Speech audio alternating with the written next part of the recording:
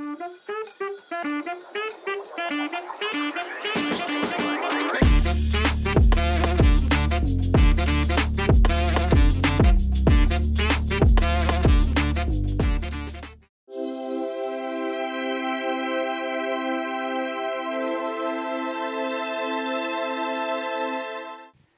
everyone, welcome to another video on the Laser channel where we learn, create, and share.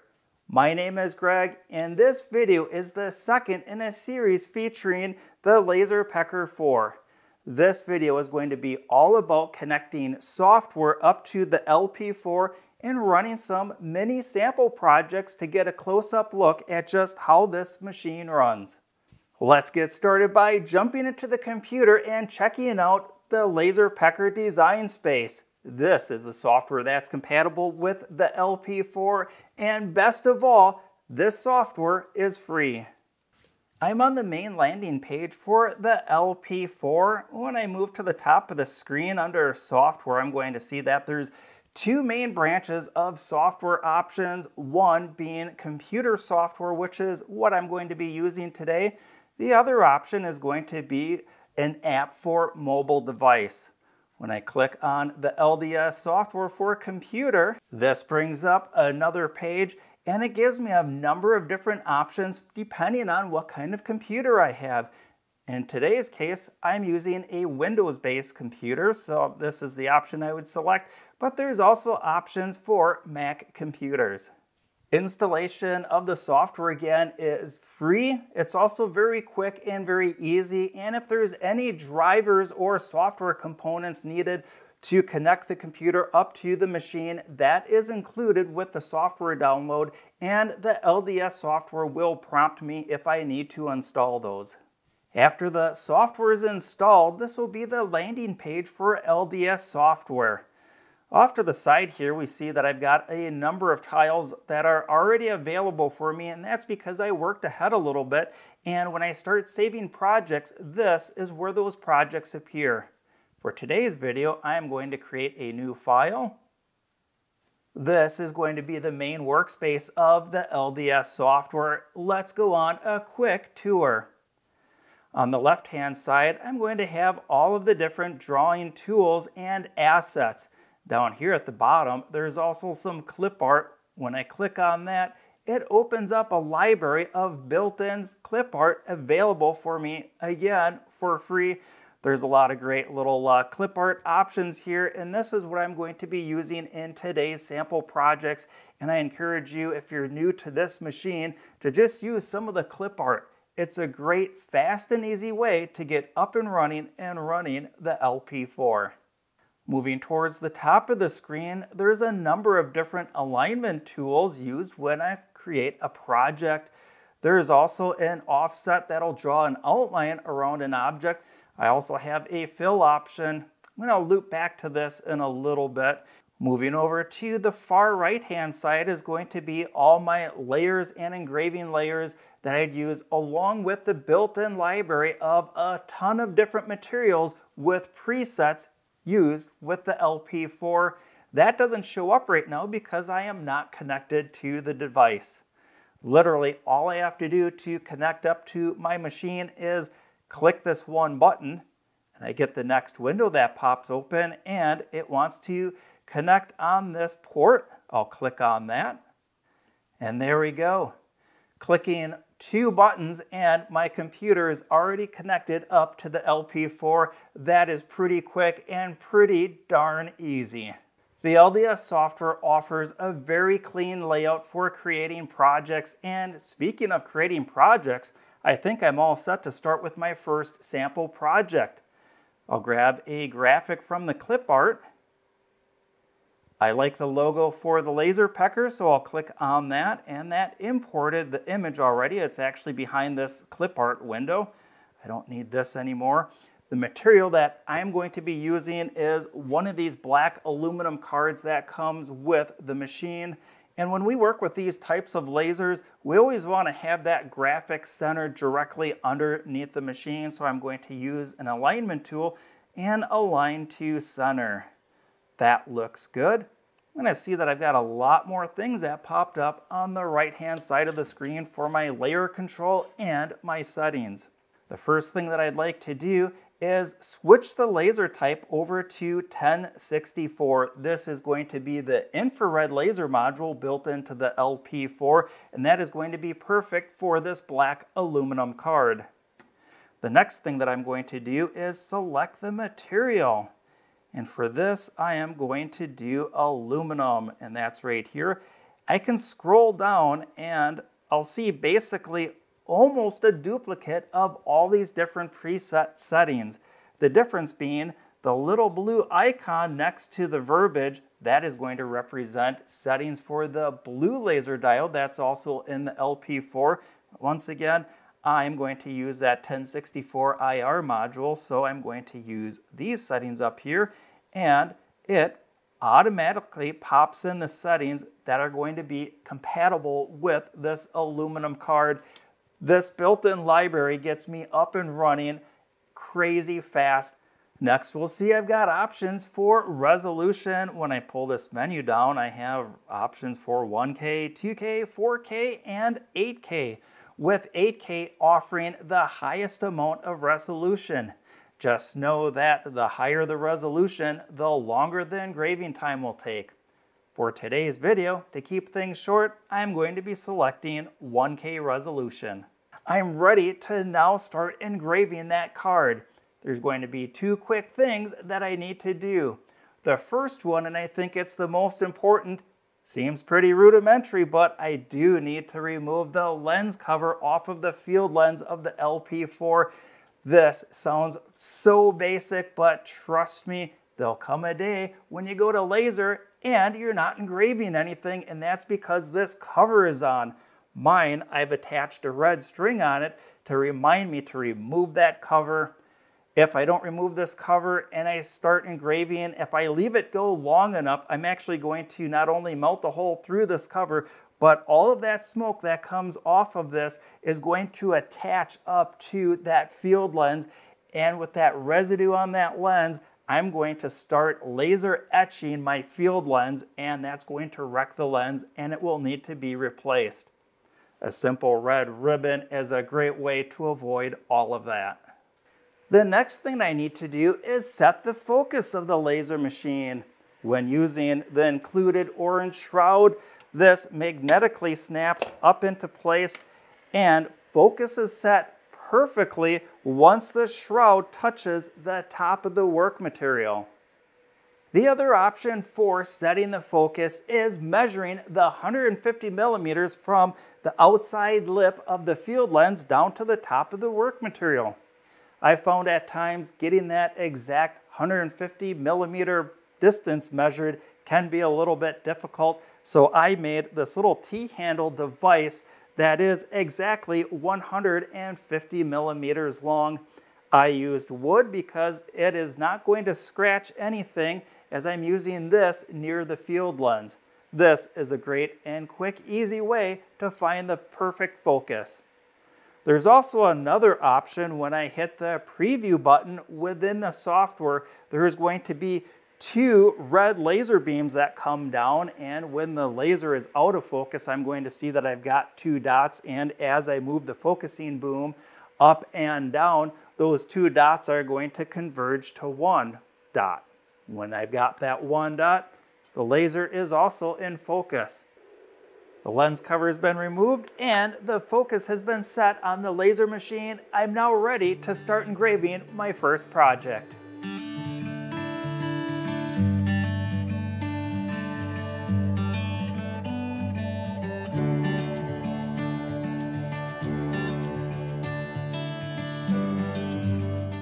Even with the machine on the lowest resolution for engraving, I have amazing detail, and this large engraving didn't take very long at all. The second project I'm going to make using the LDS software is going to switch materials and switch the laser module in the machine. The material that I'm going to be using is this wooden plywood, and I'll be using the blue laser diode. Let's check out the LDS software for the next design. I'm going to pick out some clip art once again. I'm going to click on that, and I'd like to do a mandala, so I'm going to click under Graph. Under that menu setting, that is where they have all of these tucked away, and I like the look of this one. I'll click on that, and once again it loads it in behind this clip art window, and this looks good. And now to switch the laser type, all I'm going to do is click on 450. That is going to be the blue laser diode. I'm going to switch the material type from aluminum oxide, and I'm going to go all the way down so that I've got these blue icons next to the material, and I believe that this is a basswood blank. And I'll click on that, and we're going to see that it automatically once again popped in the settings that I need for this type of material, making it once again super convenient to find some clip art and some settings and just start creating. From here, all I need to do is align my work material up to the laser machine, make sure that the focus is set, and then sit back and relax while we do the next engraving.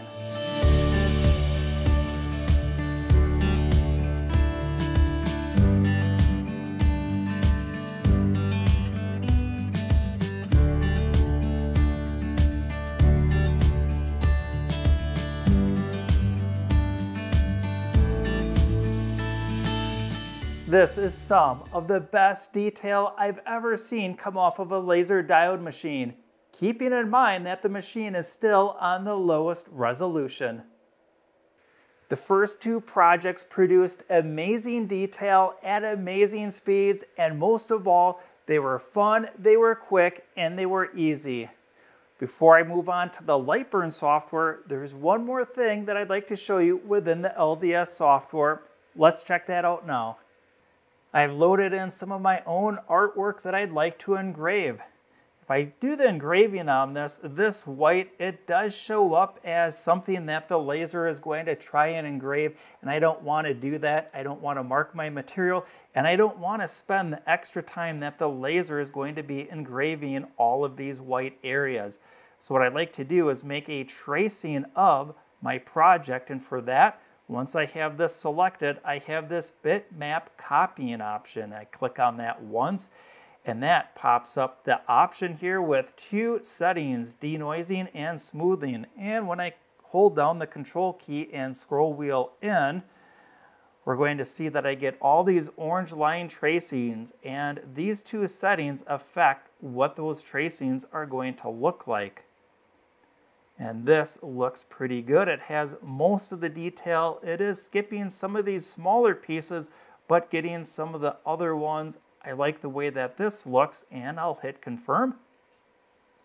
I'll zoom back out once again, and it doesn't look like it really did anything, but all of those orange lines stayed, and that is what I want. When I click and drag that off to the side, my original image, I don't need that anymore, so I can delete that out.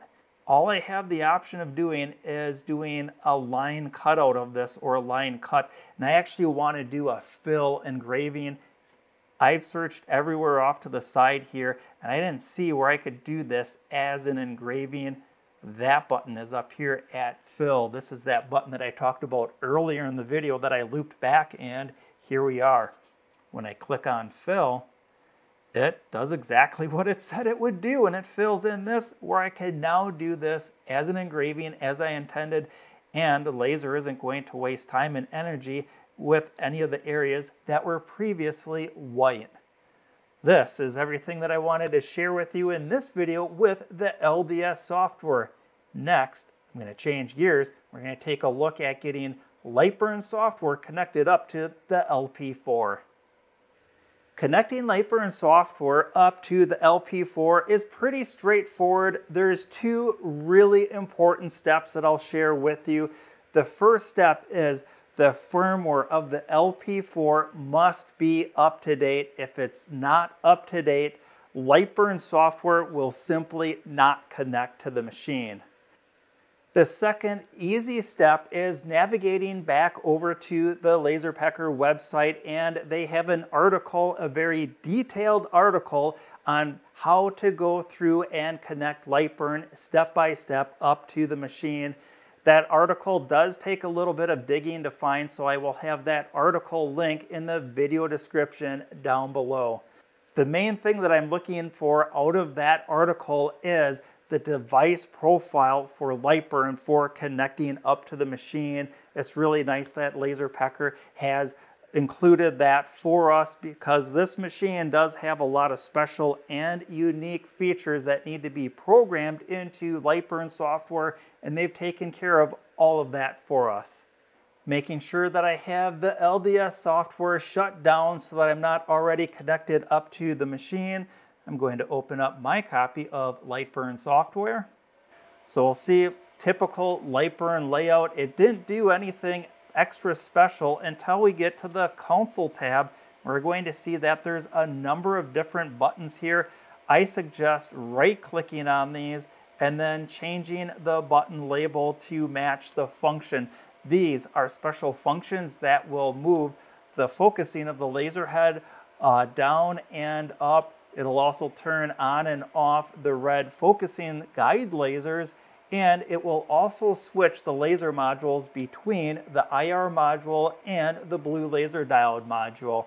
And from here, Lightburn is going to function as it normally would. For the first project, I'm going to, under the console tab, hit the button here for the 1064 IR module. And I'll load in some artwork. And actually, I think I'm just going to type out the laser channel. And I'll pick out a font that I like, and I'm going to change my vertical spacing a little bit, make that a little bit closer, and make this a little bit smaller. And within Lightburn, to get that graphic centered perfectly within the work area, I can press the letter P, and that snaps that over. And from here, I can follow all the same steps of placing my work material underneath the laser, making sure it's perfectly in focus, just as I would using the LDS software.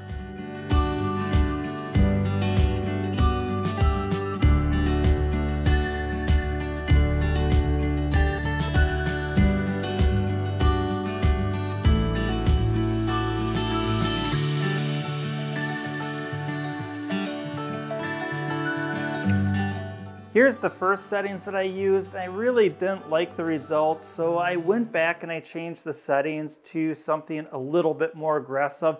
And this is the results that I have that look a lot better, but personally, I like the results that I get with the LDS software. It's a lot more consistent, and I just like the finish of the engraving a little bit better.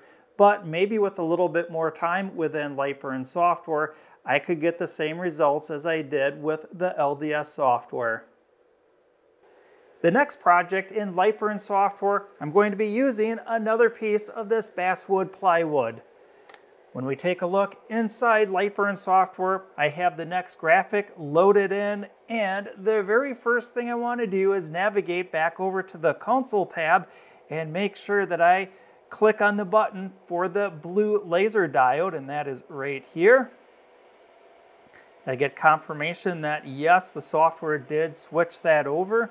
And when I go over to cuts and layers, I'm going to use a speed of 150 millimeters per second at a maximum power of 100%. And my lines per inch is going to be essentially 300. Once again, I'll get my workpiece centered up underneath the machine, get the perfect focus set, and we'll see how this one turns out within Lightburn software.